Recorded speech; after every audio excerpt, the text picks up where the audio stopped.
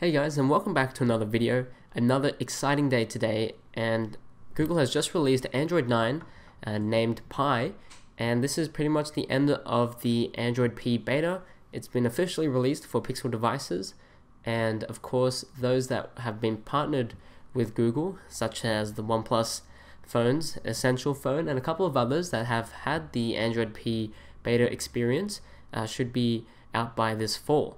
And I think some of the source code, at least for Android Pi, has been uploaded or uploading. So maybe in a few months or years we can see some Android P custom ROMs for our older devices. And I've got my eye on the Nexus 6P there. But this video is going to be updating a rooted Pixel, or Pixel 2 really, or Pixel 2 XL, to the final version, the official version of Android 9.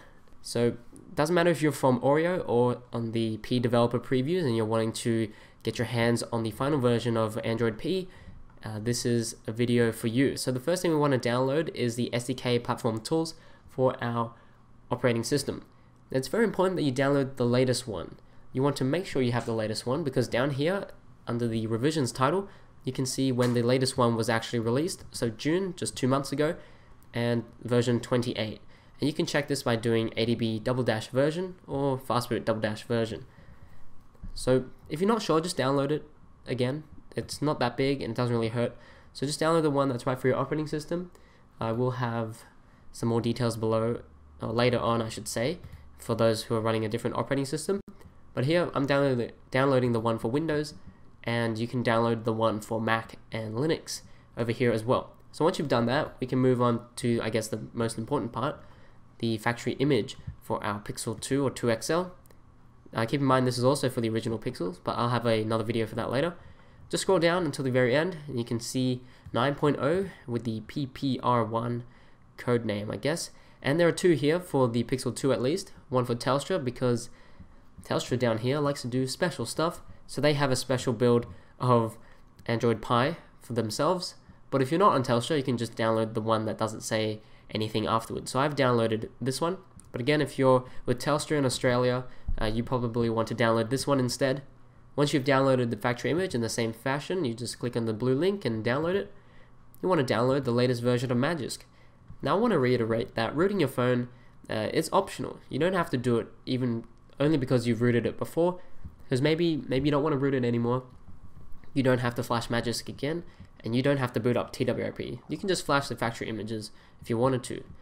But we're rooted here, and we're going to keep that because we have some nice modules on Magisk, or maybe you just need root access, right? So we're going to use the latest beta version here. Just click on the orange download link, and that'll download the latest version for you. And once you have that saved, you also want to download the latest version of the TWRP custom recovery for our Pixel 2 or Pixel 2 XL. I'll leave a link to that down below. And what you want to do is go over to the primary downloads, depending on whether you're closer to the Americas or Europe. I'm just going to click on the Americas and just scroll down and download the latest image file. I won't be installing TWRP because of sometimes it's not able to decrypt the data partition, and it'd be quite useless if I wasn't able to get into Android to do stuff anyway. So I'm just going to download the image, but if you're wanting to install TWRP to your phone, then you also want to download the installer and just flash that before we flash Magisk. I'll let you know when the time comes for that. So just download the image here and just save, and then click on the bigger download link and just save that somewhere as well. So once you've downloaded everything, you should have 4 or 5 files depending on if you're installing TWRP or not. And to get started, we're going to do some nice extraction. So we're going to open up the platform tools zip file just like that. We're going to open up the platform tools again, and what we want to do is extract a few files here. So I'm going to extract ADB.exe and the 2 ADB DLLs, and then underneath I'm going to extract the fastboot.exe, the libwin pthread-1 DLL, and all the make2fs or f2fs exes and configuration files. So that's about 8 different files that we need to extract. Of course, if you already have the platform tools available and you know they are up to date, then you don't need to do this step. But just in case, if you're not sure, just do it anyways. And next up, we're going to open up the factory image. Open up the folder here, the PPR1 folder, and we're just going to extract 3 files, like so, and drag that out. We're just going to type a few commands to get our phone updated. So we'll just wait for this to extract and finish up. Okie dokie. So once that's done, we can close the factory image. We won't be needing that anymore. And now you can see here we have a ton of different things in our folder. And the last thing we want to do is copy over the latest version of Magisk Beta. Copy that over to our phone, or you can use ADB and push it over if you're so inclined. So I'm just going to change my device's USB mode to file transfers. And you can see the Pixel 2 has come up on Windows, and I'm just going to paste it right here in my internal storage. You can see I already have it here. Once you've got it copied, you also want to copy over the TWRP installer if you feel like installing it as well over to your internal storage. Once you've done that, you can close that and we can get started right away. So we're going to run a few commands here, whether you're using the command prompt or the terminal window if you're on Mac or Linux, or if you're using PowerShell for those who like using that.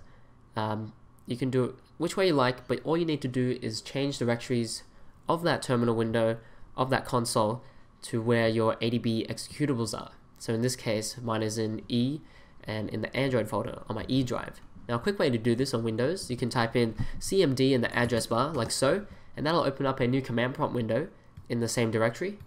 Maybe you've added it to your right click contextual menu. You can just open a new PowerShell window or a terminal window here. You can hold shift and right click on Windows, and you can get an option to open the PowerShell window here. So it's quite easy to do so. So one thing I'd like to mention before we continue on this process is that you should seek to back up everything you can off of your device and copy it onto your computer. You can use apps such as Swift Backup, is the one I've been using for a while, just to get your apps and your app data backed up for you in case things go wrong. Because you never know when you're doing stuff like this, there's always a slight chance that something might go wrong and your phone will need to be reset or something similar of that nature where your data won't be there when you turn it back on. So your photos, videos, music, downloads, your apps data, things like that should be backed up. I haven't done a TWRP backup in a long time, but I have been doing some app backup. So it's quite important to make sure all your stuff is backed up, because there is a chance of losing it, but not on purpose, of course. So just before we start, there's one thing that we should do as a precautionary thing when it comes to booting the TWRP image and flashing Magisk again after updating, is that we should look to remove the screen lock that we have currently so TWRP can access our data partition. But if you're sure enough that TWRP can do so, as it did on your current security patch, then you might not need to do this. But for me, it hasn't worked for a few months, so this is what I have to do. So in the case that it doesn't work, you can just boot up into Android again, tap on security and location, change the screen lock from a pattern, pin, or password just to swipe, and then remove your device protection as well. You will need to add your fingerprints again, which is a little bit annoying, and all the apps that you have configured to use your fingerprints with need to be set up again, at least the security part of that. So for example, my banking app won't allow me to use my fingerprints. I just need to run through that setup process again. So once you've got that out of the way, let's go ahead and boot our phone into the bootloader. Now I'll also presume that you have your drivers installed already, and to reboot into the bootloader, we're going to tap on restart and hold the volume down button now, as soon as the screen turns black or it freezes. Now I was talking about drivers, and I would have presumed that you already have your drivers installed when you rooted your phone initially, but if not, I do have a video of that down in the more info below. So here is the bootloader, and once we're plugged in like that, doesn't matter what it says in the selected items part, we can go back to our computer here. So there's a very simple command in fastboot that we can type to check if our device is connected, and that is fastboot devices. I'm going to hit enter, and this will look for our phone, and if it's connected, you'll see the fastboot interface and your device's serial number that's connected. So now we're going to go ahead and flash the new bootloader image. So we'll type in fastboot flash bootloader, leave a space after bootloader, and drag in the bootloader image. I'm going to hit enter. Now this is irrespective of which current slot you're on, as we're only going to be flashing the active slots, as I've realized that flashing the other ones doesn't really change anything because our phone's not going to boot into that anyways. So once you've done the bootloader, we're going to reboot our phone back into the bootloader. We can do this on our phone here using the volume buttons to change it into, I I think it's up here, restart bootloader, and then you can press the power button on the side to select it, and our phone will reboot into the bootloader. Once it's back in here, we're going to flash the radio image, the updated radio image. So to do that, we're going to type in fastboot flash radio, leave a space after the radio word, and we're going to drag in our radio image from our folder, and then press the enter button, and that will flash and update our modem. So once that's done, we're going to reboot our phone into the bootloader once more. This time we're going to type in the fastboot command to do so. We're going to type in fastboot reboot-bootloader, like so, and hit enter, and our phone should reboot back into the bootloader as well. Once that's in, we can go ahead and now use the update command to update our phone using all the images inside the image zip file. So I don't think it will flash all of these images, but it will flash what the bootloader deems that it should flash, which is most of the files that we need anyways. So we're going to type in fastboot, and then 2 dashes, we'll type in the word skip dash reboot, and then type in the word update, leave a space after that, and then drag in the image zip file from our factory image. I'm going to press enter, and you can see it's going to start checking the product, and it's going to start extracting all the images that we're going to need in order to update our phone. So right now it's doing the system image. So this will take a while, it's not going to be quick in any way, but what we're going to do is just fast forward this until it finishes. And yeah, so if you also encounter any issues, such as an error being thrown out, such as too many links, things like that, you can try rebooting your phone back into the bootloader, unplugging the cable a few times, doing that stuff, and just running the same command again. You won't need to flash the bootloader or radio images again, as long as they've gone through properly prior to this, but we're just going to sit back and wait for our phone to finish updating.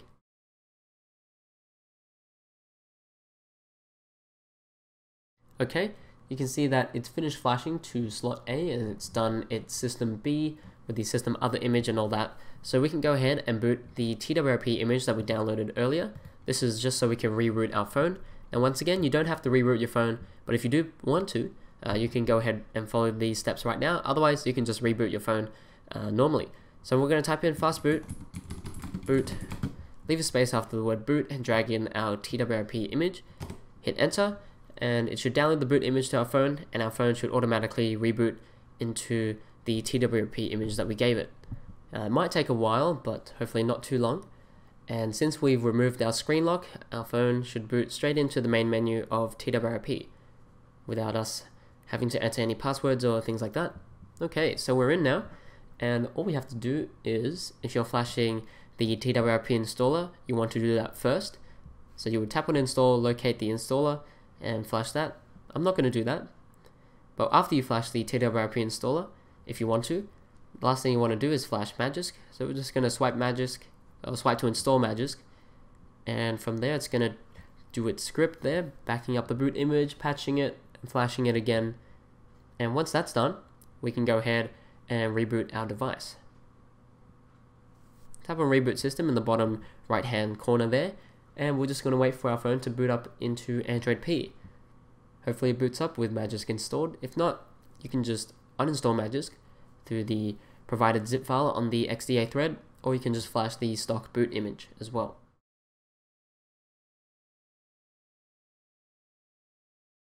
Okay, so our phone has booted up now. It's very quick. So you can see everything is still here, and we don't have a screen lock.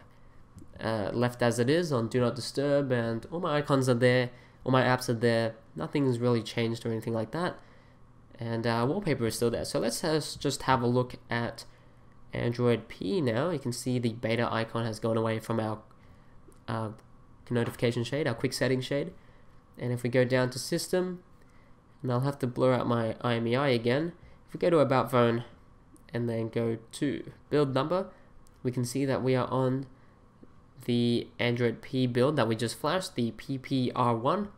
So the other ones were PPP for preview, I presume. Now it's a release one, so R1, which is nice.